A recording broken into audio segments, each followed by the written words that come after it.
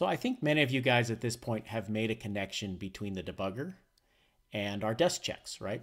They're both doing a very similar thing. The computer is basically, when you pause it and start stepping through, is going line by line, right? And showing you exactly the changes, just like the desk checks we're doing as we're kind of in our minds going through the program, checking and trying to anticipate or to demonstrate the changes in the various variables, right?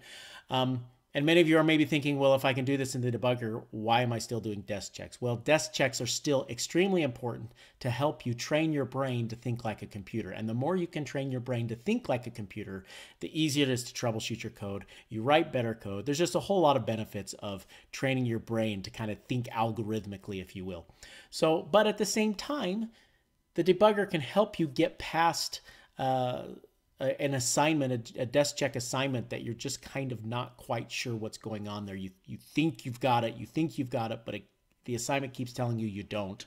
Well, one of the simplest things you can do is just drop it into a program and open it up in the debugger and just validate exactly what's going on. And you can see exactly what's happening. So I've got a quick program I wrote up to kind of demonstrate how you can use the debugger to kind of do the desk check type exercise. So I've got a quick simple program up here.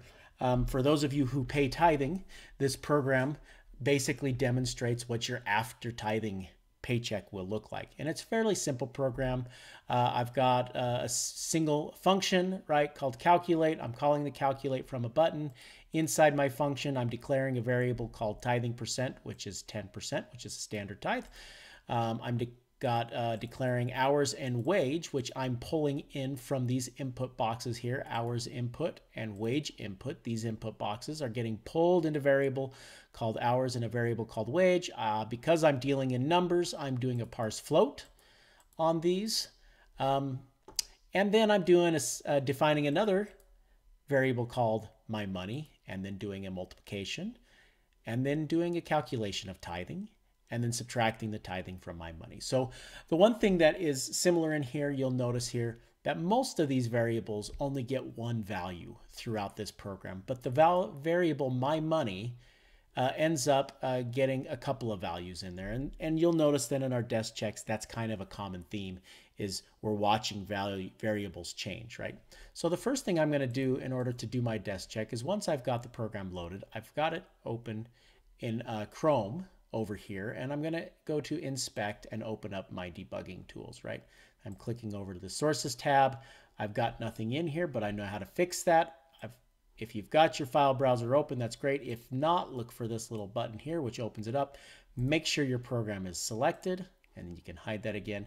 And then I usually put a breakpoint on the very first line in my function I'm trying to debug, because that allows me to just step through the whole thing.